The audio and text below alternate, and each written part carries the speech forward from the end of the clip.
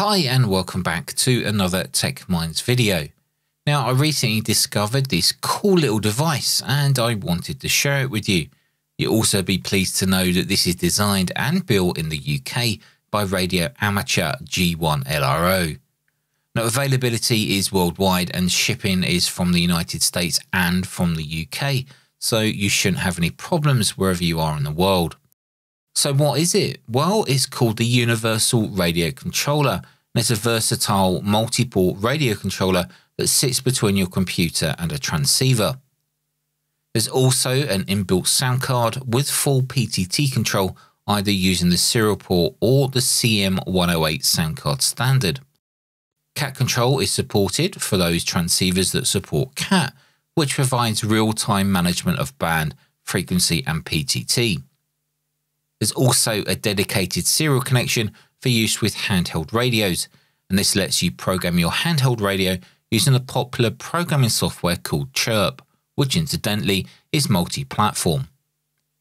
As the Universal Radio Controller has a built-in sound card, you can easily use the Quansheng dock application that I showed you guys in a few videos back. Now, Quansheng dock allowed you to remotely control one of the Quansheng UK 5 or 6 radios when using one of the custom firmwares, but in order to use the audio in and out from your computer, you had to build a special cable. Well, with the URC, you can control the Quansheng and use the audio from your computer. Now, I'll show you this working shortly. There are a couple of optional boards you can order for the URC, one of which is a packet radio TNC board, and this adds APRS digipeater functionality along with a KISS modem feature. Now, to help visualize the available ports on the URC, this diagram does a pretty good job. You'll be pleased to know that the single USB socket is USB-C, which in my personal opinion is way more reliable than those older micro sockets. Now, all of the radio connecting sockets are 3.5mm sockets, apart from the two OHIS sockets, which are in the form of RJ45. Now, the OHIS or Open Headset Interconnect standard sockets are used for the emerging standard for connecting equipment and headsets to transceivers. G1 LRO has a blog post all about OHIS on his website, which I'll link below if you'd like to know more about this. So most people order the APRS and KISS modem personality board when ordering their URC, and so did I. Now, it comes as a little kit and it's based on the VP DigiBlue pill module. As well as a PCB, you also get a new end plate, which caters for those extra switches and LED indicators for like DCD and PTT when that modem feature is active. Now, you do have to solder in some headers for the blue pill module onto the modem board, and then you have to solder the blue pill module onto those headers. You also need to solder another header, which is used to connect the modem board to the main board below, but it's fairly easy to do, maybe a little time consuming as there's lots of pins, but it gives you that sense of DIY. You also get a little monitor speaker which sticks onto that new faceplate, and you also need to solder the wires for this speaker onto the board.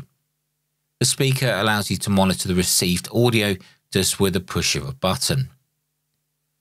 If we take just a moment to look at the main board, we can see it's designed and manufactured to quite a good standard. You'll also notice some jumpers on the main board. Now, most likely you will not need to change any of these, but they can be used to change things like voltage level of the serial port. You can, of course, consult the website for more information on what all of these different jumpers do. Attaching the modem board is just a case of pushing the newly soldered header into the socket on that main board like this. Once in place, just attach the two lower screws to hold the board and faceplate in place. However, don't put the lid on just yet, as I'll need to check the audio levels for transmit and receive of the modem. Now, these can be adjusted using the two board mounted variable pots as shown here. So let's connect up a radio, and in this example I'll just use a Quansheng handheld, which incidentally is running some custom firmware for the later example I'll show you. But for this demonstration, it doesn't really matter what firmware you have. In fact, it doesn't really matter what radio you have, it will still work the same, assuming you have the right cables.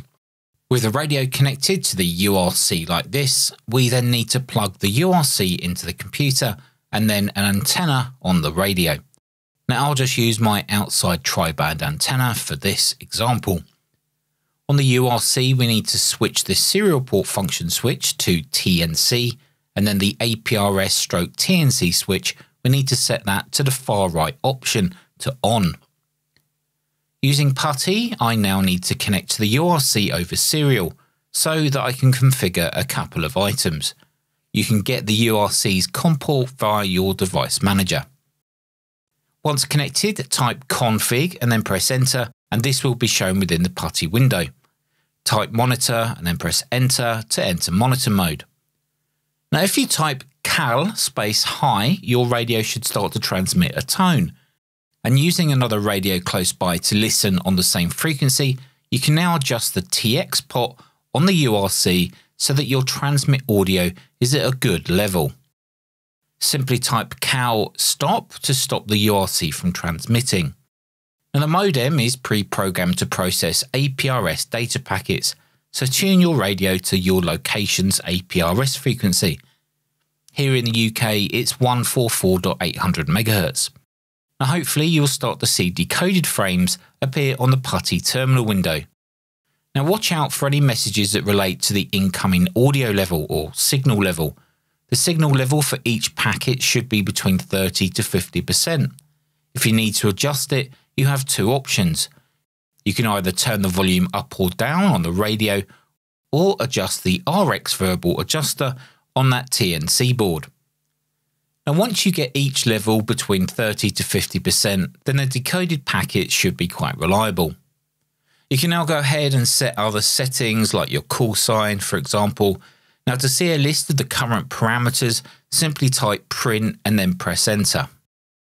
Now one important setting apart from your call sign is the non-APRS setting. You need to type non-APRS space on and press enter. Then type save and press enter to save those settings and it reboots the URC. The non-APRS setting tells the VP digiboard to decode any packet frames that are not just only APRS packets, as that's how it's shipped.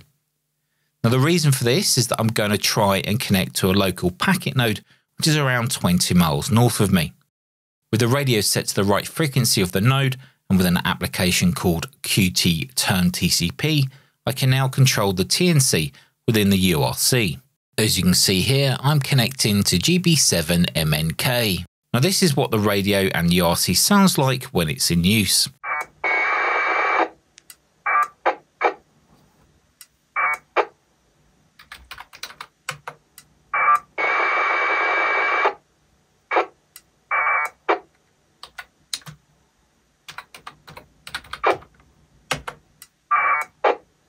Earlier in the video, I mentioned how the URC can be used with the Quansheng radios that are running the custom firmware along with the Quansheng dock application.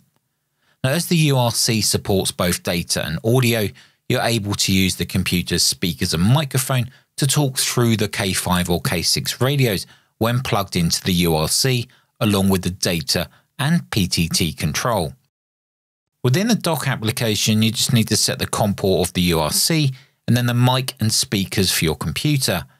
You then need to set the audio to radio device and the audio from radio device, which are the sound card options from the universal radio controller. You'll also need to set the serial port function switch to HT on the URC, and also just make sure the TNC is turned off if you have it installed. You'll now be able to hear the radio's audio output through your computer speakers, and if you press the PTT button on the dock software, then your microphone audio will be transmitted through the radio. 1, 2, 3, 1, 2, 3, 4, 5. This is M0 DQW testing. Of course, you can now also see the spectrum analyzer and control the radio's features, functions, and frequency, all from the dock software. Now, these are just a couple of examples of what you can do with a universal radio controller. Earlier on, I mentioned you can also use it as a computer interface to program your radio using the popular CHIRP software. Now, if you guys have got one of these, let me know which radio you use it with and what do you use it for. There are some other interesting options available, and in fact in the near future you'll be able to buy one of these universal radio controllers with an inbuilt transceiver, so you wouldn't even need to connect it to a radio. Anyway guys, there we go. I hope you enjoyed the video and I hope it's something new that you haven't seen before. Until the next video, stay safe, thanks for watching, see you guys in the next one.